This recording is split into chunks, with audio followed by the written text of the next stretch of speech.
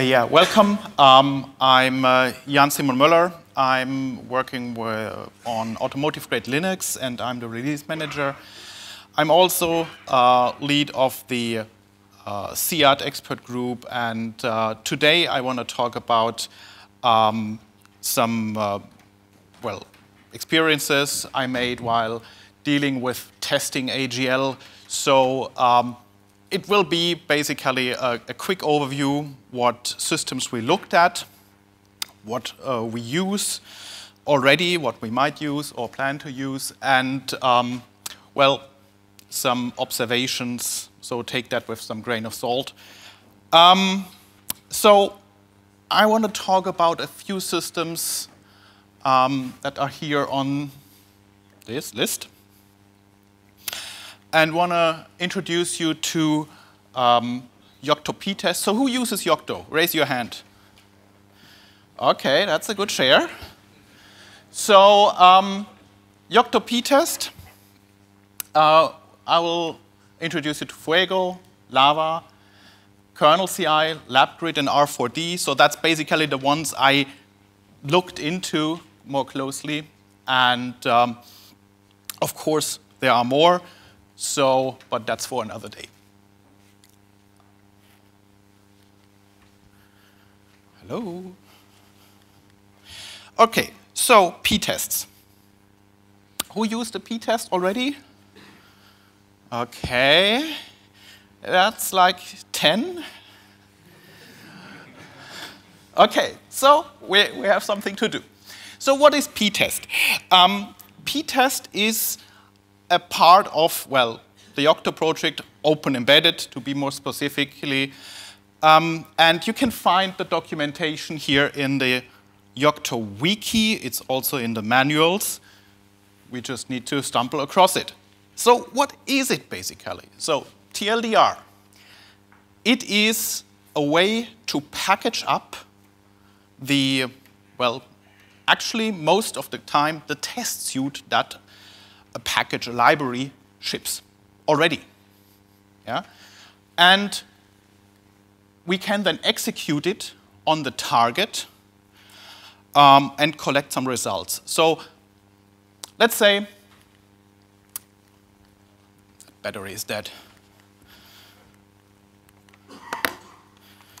I'll use that one. So in principle, ptests are a convention how things are packaged within Yocto, OE. In principle, we create sub-packages. So if your package is called foo, we create a foo-ptest sub-package. The output format is basically result, like pass, fail, skip, and then the test name. Basically, it aligns with the auto tools and the test suites that make test had. It has some limitations because, you have a lot of pass, a couple of fails, maybe a few skips. How do you present that? So that's not handled here. Ptest is also a convention how to call them. There's two things that are applied here. A, we call that thing run-ptest. So we have a wrapper script with that name. And at the final image that we deploy on the target, we have a small C application called ptest runner, which goes through either a single test if I specify it, or all installed ptests, which can take quite some time. Let's take a little closer look so you can write your own ptest and submit it to OE and Yocto. So a ptest. So I took this from the CLib recipe, and I just, distilled the parts out that are relevant for ptest. So we have at the very top our wrapper, run ptest, as by the convention. We have the class inherit ptest, which enables all the magic to actually package it up and so on. We have one step where we can actually compile the test. In this case, it's calling make test. Might be different for your other applications or libraries, but in principle here we compile the test suite. In the next step we install the test suite. Look at this, it's a special path where we actually install the files into. And yes, we might have to fix up some paths that are in the, well, probably test scripts or in the make file. That is likely unavoidable in some cases because they still think we were compiled within the Yocto cross-compilation and we don't run on the target. So usually a little fix-up can be expected. Okay, well, so far that is not hard. And in the end, we just tell which package or which dependency the ptest subpackage has which cannot be auto-detected. That is usually something like make, or some, if you use Python or Perl, that might not get well detected easily. So otherwise, it's not hard, because we just package something that already exists. So until now, we didn't have to develop any test. We just package up what we already have. Open Embedded Yocto has already, I think, in the number of 50 ptest packages, if I'm not wrong. Sorry? 64. So we have the most common packages covered, but there are probably a few more libraries that have a ptest which is not yet packaged. So patches, welcome. Here you know how it works. Now, how do we use that thing? So we did all the work. We have to do two things. Well, we need to enable the ptest machinery during building. That is the first line. That is distro features append ptest. And that will make sure all the ptest packages are created. The second line makes sure all the ptest packages are installed in our final image. And then I can go ahead, call ptest runner. Alternative, if you just want like 5 ptests that are of interest to you, well, you can always install only the sub-packages. This will install all ptest packages, but you can also just use image underscore install plus equals and then name minus ptest. So, a few, well, personal things that I found good or bad. Take it with a grain of salt. So, ptest is nice. It compiles the tests as we compile the binary, so it's exactly the matching test. It's cross-compilation. It's ahead of time. It's well integrated with BitBake, and there is also a feature called the test image class, which allows you to basically automatically spin a QEMU VM and basically run the tests on it. So there is some nice, simple automation available here. What I found a little hard is we have a lot of output that comes out of this. And it's not very easy to digest that. The run takes quite long, yes, sure. I mean, if we do a full pass of all test suites and GCC and whatnot, yeah, that's like, depending on the hardware we run that on, 5 hours, or even more or less. What we get out of it is quite a large log. Here and now. So there are helper scripts in the Yocto QA that allow us to diff between the previous run and the current run. which allow us to do some analysis, kind of what changed. That is good. But digging through that log is quite hard. Yeah, so the actual visualization of the results needs a lot of post-processing or additional tools. Okay. So references. So that's the wiki, and this link is the BitBake manual. Okay, let's take a look at the next system, Fuego. So, what is Fuego? It's a system. Well, if I would condense it to one sentence, TLDR. So it's automated testing of an embedded target from a host system with a large set of prepackaged tests. So what does that mean? We do not depend on the target system. We compile the needed tests, the needed resources on the host, which is a nice feature actually because we test the production image as is. We don't have additional resources installed, right? So ptest would be an additional package. We can remove it, yeah, but I mean, choose your weapon. So what is Fuego? So if you set up Fuego, you get a Jenkins instance that's preloaded with a lot of tests, ranging from LTP to all kinds of stuff.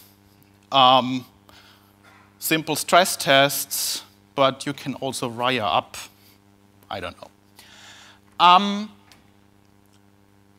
We have a command line tool that lets us instantiate those tests. In principle, what it will do, we have scripts to compile the tests for the target. So we have to define what the target is, what compiler to use. It will then connect to the target, upload and run the tests on the target. It will grab the results. It has the capability to parse them and visualize the results for the tests where that is configured, makes sense, and so on.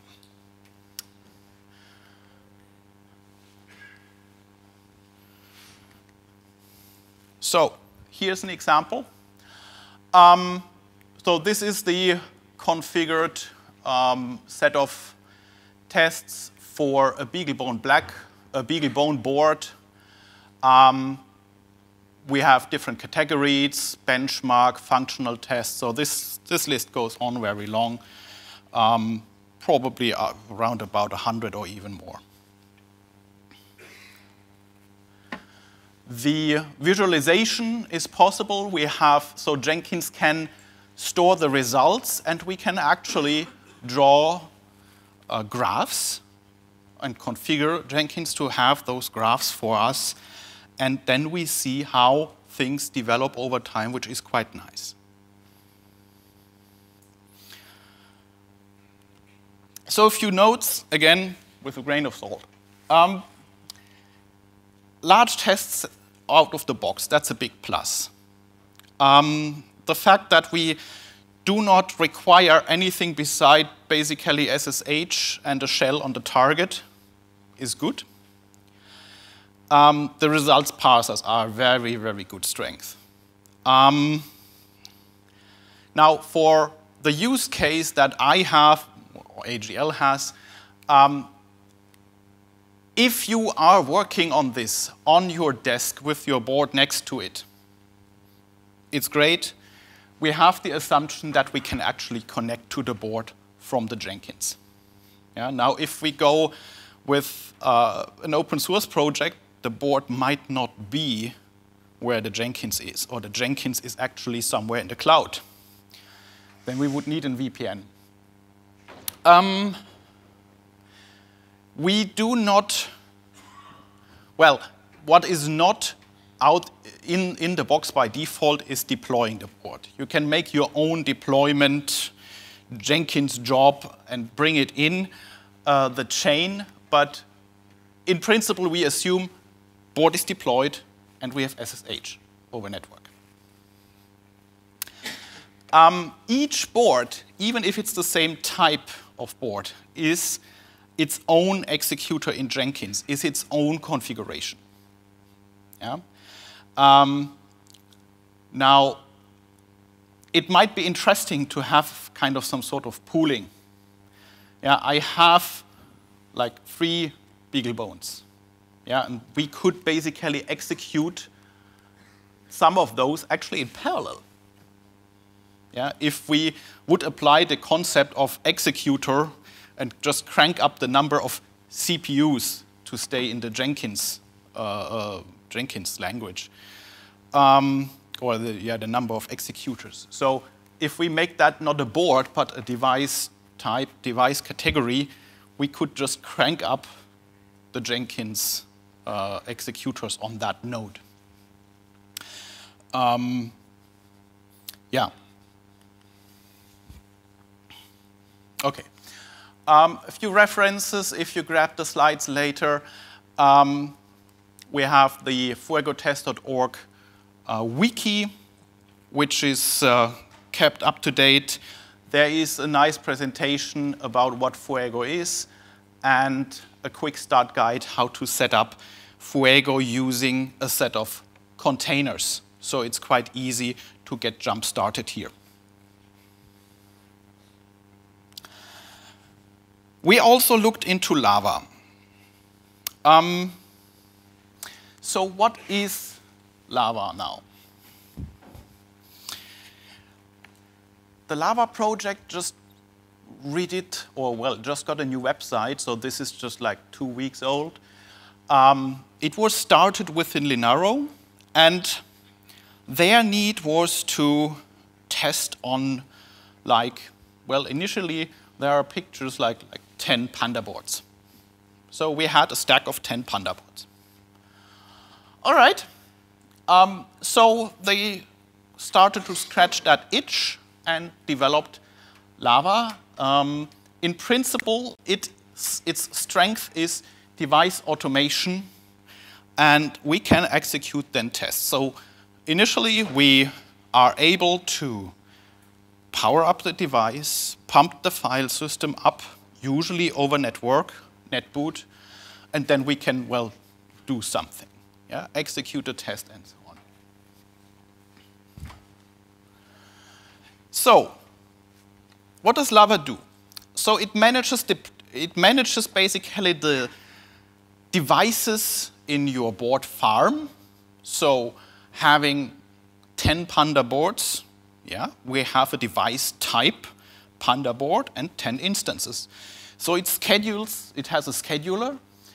It manages the deployment of the file systems, power off, booting, commands for the bootloader, test execution. Again, multiple devices per type. And meanwhile, in the latest Lava, we have templates for more than 150 devices that come as part of Lava. So adding a device is quite easy meanwhile. The setup supports the actual, workers where the devices under test are attached to be remote. So you can have one master instance, which is basically accepting the job requests, and multiple labs that actually have the devices attached, which could be in a different rack, different building. Yeah, they can be remote.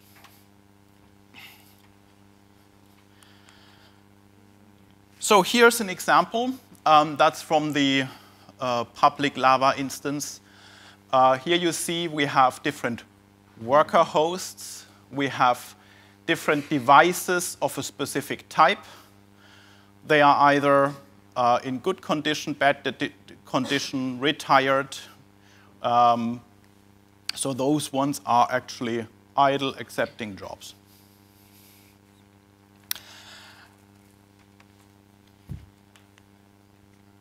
Here we see the output of one execution run.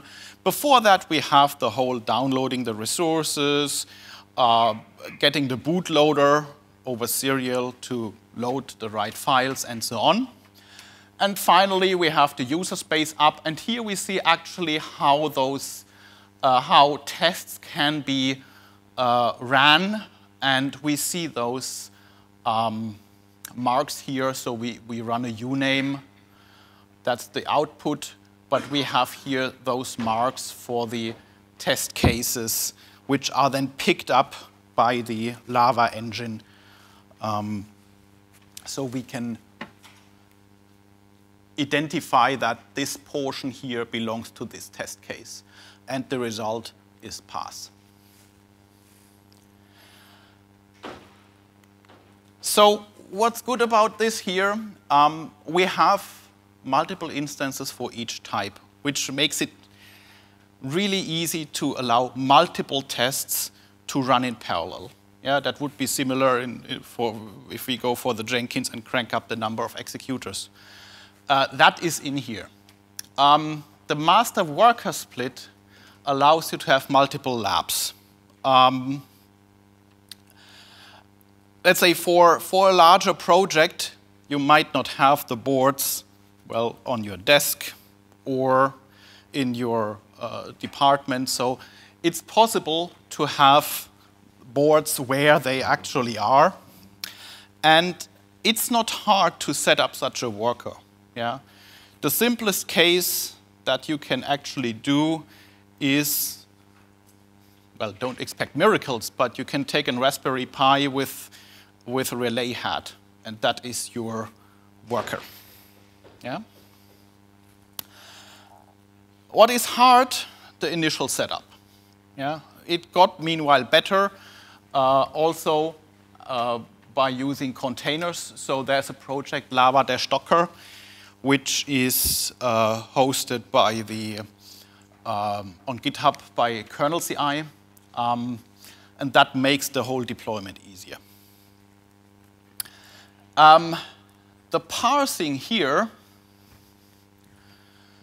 is not that sophisticated as in Fuego.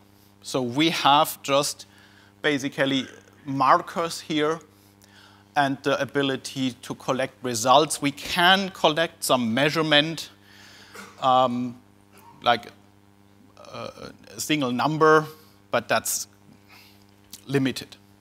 So the actual result parsing is less advanced than in Fuego. A few references to the documentation of Lava and to the Lava Docker, which will help you set it up in case you want to try it out. So Lava Docker has one configuration file that's needed. It's called boards.yaml, and there's an example. If you copy that over, follow the instructions, you get a Lava set up with a QEMU machine, and that will get you jump-started quickly.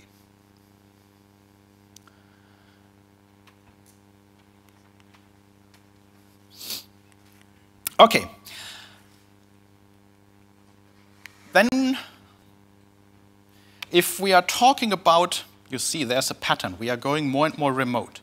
If we are talking about multiple people working on a platform, on different boards, maybe the same boards, then we need a way to collect results. That applies to Lava, possibly to Fuego or different Fuego instances. We want a way to collect the results. But because, to be honest, do we care that much about the actual testing? The testing is actually a tool. We actually care about the results. So we need a way to collect them. We looked into KernelCI for that. Now, KernelCI started out as a project to collect boot reports for the Linux kernel. And it was quite successful in what it tried to achieve. And meanwhile, the project is organizing itself, and we can expect some more development going on here. The initial tests were related to the Linux kernel, and for the Linux kernel, we are interested in, does it boot? Does it pass kind of some, well, LS, is the network up? Some very simple tests. And that was the test case, basically kernel related. So KernelCI is good at aggregation and visualization of your tests. What is KernelCI? It's a database, it's a backend to parse the incoming results, and a web front end. The format for the results is JSON, and it is then capable of visualizing the results. In this case, that's the official KernelCI instance. We see that for a given kernel version here, we had a couple of boards doing the run, the boot, and we see here the pass and fail rate. So for this use case, it's quite good, and we can actually collect the results of a lot of labs which are actually distributed around the globe. So it's a very distributed systems. Most of those labs run Lava, some run custom tools, right? The upload is independent of the tool, so we could run whatever underneath. Fuego, Lava, doesn't matter. This is still centric to testing the kernel, so this is basically boot reports, what we care about. Now, for our use case, we have to take that to another level, because we are actually not interested in does it boot.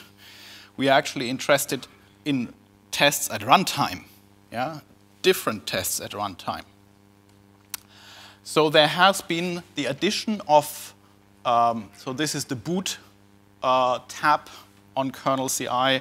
We have now a tests tab, and that's being further developed. So what's good about this? We can actually aggregate results from multiple sources. It's independent of the tool. We have a JSON format, how to submit the results. The setup, yeah, initially the setup, again, a little bit painful. Meanwhile, there's a KernelCI Docker, so that makes the setup fairly easy and repeatable. What is hard is that tailoring KernelCI now for different use cases, like the user space tests, that is hard, and KernelCI, they are working on a redesign to make that easier.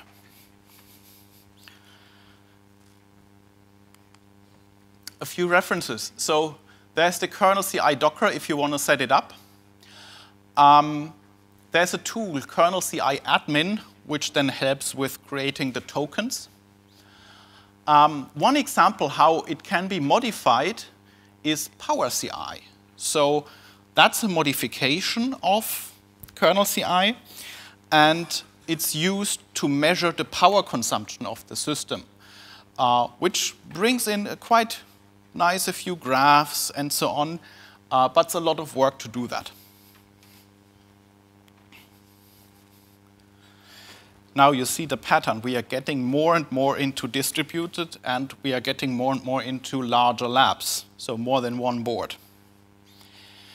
So if you set up kind of your own lab and you add it to one of the engines, whatever engine you use, you sooner or later have the problem that you want to jump into one board and debug it, yeah? Or you want to grab a board for local development, local debugging. So you need to take over control, yeah? Block the board from further processing. And there's a project called labgrid, which scratches that itch. Labgrid was started by Pengotronics, and they maintain that project. So what's it? In principle, it's an abstraction of the hardware control. What does that mean? Well, power, serial. And it lets you basically reserve a board, take over control, get the terminal from the board in a unified manner. It has such a coordinator, and basically a developer or admin could then reserve a board, a specific board, and access it. So you can expose the devices under test, either to the test tool or to the developer with this wrapper or with labgrid. So what's good is we can then easily jump into the boards on the farm, debug them, without big issues, and without basically going through if we talk about Lava, without going through the worker node, right? You don't need access to the worker node. You get access through labgrid. It abstracts the hardware specifics, so how do we get the serial? How do we power on the board? That is basically encapsulated in labgrid, which makes things like configuring it for, let's say, use in Fuego or use in Lava easier, because you have the same commands for all boards. You can hide the nitty-gritty details away. The setup, it's actually written in Python, installed with pip. I still had a little nitty problems here and there, so but that should be better meanwhile. The docs are quite good. They are on read the docs, so that will get you started with it. Similar, slightly different use case, but quite interesting idea is R4D. R4D was started by the RT patch guys, and they said, okay, we want to automate now a rack of, let's say, whatever device, and we want to hook it up to, let's say, a Jenkins. So it is kind of similar to what a labgrid does, but it has an interesting difference. So R4D, which is maintained under the CI/RT project. So it provides infrastructure for power control and console access. And the interesting feature, it plugs into Libvirt. What does that mean? So the idea was that we have a rack with some boards. Could be an x86 system, could be an ARM system, could be some whatever board. Doesn't matter, but it's sitting in a rack. We have a network switch, power switch, serial server, done. So kind of standardized components, yeah? A specific network switch, a specific power switch, a specific serial server. So it's not that flexible like the other tools. But it allows us to hook into Libvirt. There is a Libvirt slave plugin which can talk to this R4D stack. And basically, to configure that thing, we would add a rack. We would add a power controller, so this specific power switch, a serial server, this specific serial server, and so on, and add a board. So we have power, we have serial. That's all we need to control that for basic stuff. So we will manage power serial here. We will allow remote control, and we plug in into Libvirt. That plugging into Libvirt is actually the very interesting idea, because that thing shows up in Jenkins like an executor, like a node. So it shows up as if it was a cloud machine. You can configure it like a cloud machine. And Jenkins has the necessary calls to hook into Libvirt and make that happen. So actually, the boards will show up in Jenkins with those descriptions. Where's the board? So that will actually show up in Jenkins, which is a really, really nice idea to do that. So it's something for Fuego, right? It's well suited. I'm hoping someone else does that. Maybe I'll use R4D. Yeah.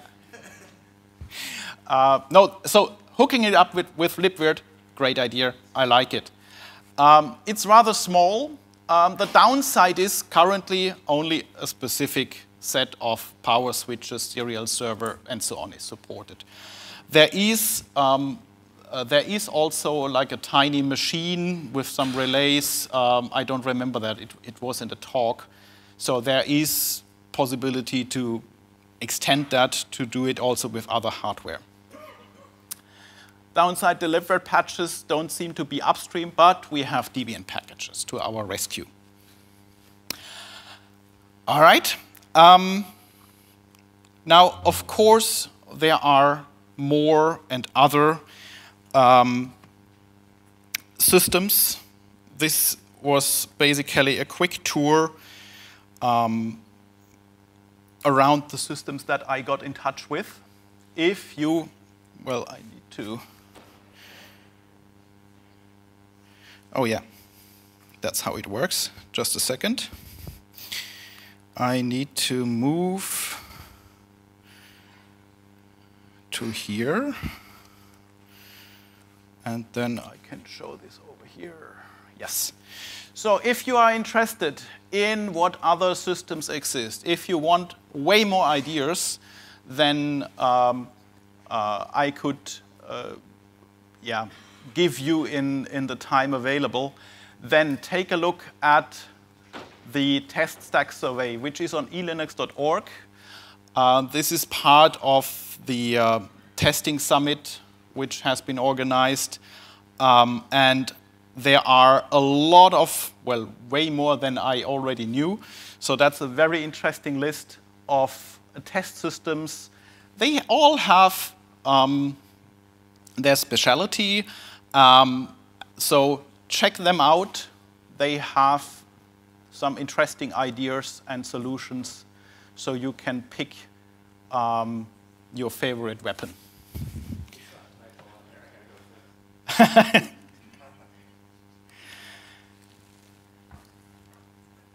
So with that,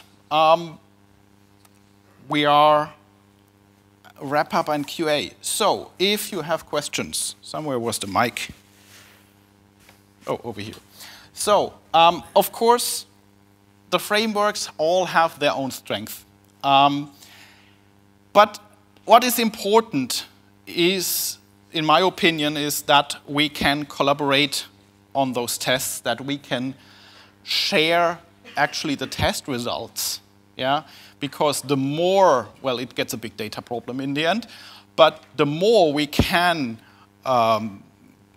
share here, the more data points we have, the more results we can actually evaluate. And then it becomes a problem of aggregating that, evaluating, and visualization. So the big part is we need better tools to collaborate, to share the results, and to visualize the results so we can make something out of it and don't have like 5 megabytes of pass skip in a log file. And more boards that actually we are running the tests on. So that will help to raise the bar here. And that's my call to action here. Any questions? We have microphones over here.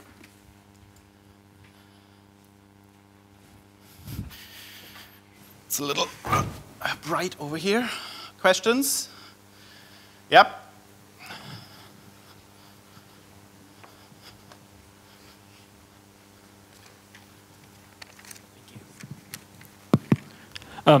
Okay, the question is about, do you know any test frameworks that deal with the real hardware attached to the boards? So like bare board is fun, but if you need a microphone, a driver, something like that. But do you know any ways that automate this like nicely? Thank you. Can you specify, I mean, a microphone attached, yeah. What? No, I mean, if a board has some hardware that works with a microphone, like a digitizer or something, and you need to play a sound into that microphone externally, or you need to record a picture from the HDMI or something like that. Yeah. So if you need to drive external stimuli to the board, and you have to like control this some way, something like that. Okay. So I'm sure you can wire that up with Fuego in a job. It will not be easy. Similar in Lava, you can. So in Lava, you can attach a label to a board, which means has some extra hardware. So you can identify that we have special hardware on that board, and you can basically steer a job to that very board. Second, if you need some external input, in Lava you can, in the job, it gets pretty long then, in the job description, you can either grab another board, which is connected, or you can create a container which runs at the same time and which then does some poking. Yeah? I don't say writing that test description is easy. Yeah? It's pretty spaghetti-ish, but it's possible. Use multi-node as well. Multi-node, yeah. Okay, could you run the microphone? Okay.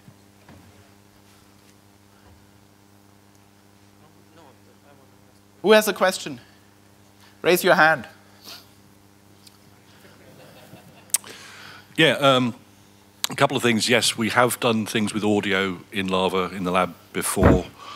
There is some limited video testing, but as was noted, it really is down to the test writer, and having the right support hardware there to be able to do it. Yeah. The second thing I'd note is your mention of labgrid and having access to the board.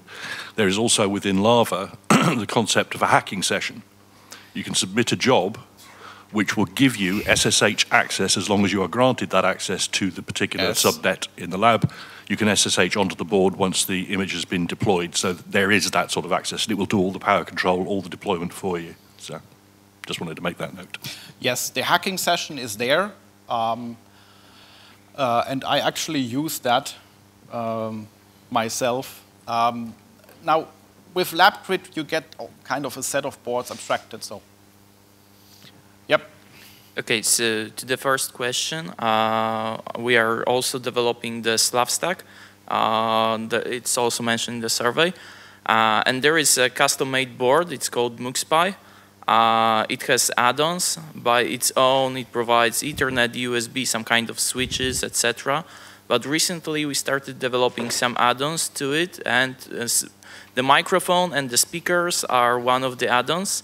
So we use this, for example, to automate tests of like NLP and that kind of stuff. I'm also going to have a talk on add-on which allows you to grab a video and to provide some kind of input so that you can emulate some user clicking or to get a fully remote access like hardware version of the RDP. So generally, yes, we are doing stuff like that, and if you are interested, find us. Okay, are the boards available? Where can I get a board? Yep. Okay, but I have to produce it myself.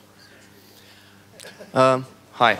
Okay, one last question. I think we are running late already. For the audio testing, I think Google provides a loopback module, which you can use in order to also deploy sound and also record it in the same time with a delay introduced in the a loopback module.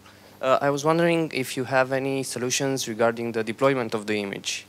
You said about labgrid that only that it's an abstraction layer for hardware, but the main problem we have, the main problem I had was deploying the whole image, and the only solution was using relays and stuff like that in order to. That is the usual case. You need some sort of power control, either kind of a remote PDU with the sockets or a relay. That is what you require in most solutions. So R4D, same deal. LabGrid, you need also, well, some command, be it a relay. So it provides the layer, but I'll have to take care of the deployment of the image. You need to wire up the board. In any case, yes. Okay, thanks. That's true. That's true. So there will be wiring. You need to provide serial, some sort of power switch, whatever that is. Yeah. Just to add to that, so a lot of the modern dev boards are using SD cards. And so there are some solutions out there where people have made SD card muxers. So you can switch an SD card image from being attached to the device under test to some host system, and then, which is like I'd like to buy that from Seed Studio. That's quite nifty, yeah. And I'm sure there will be some boards being manufactured soon.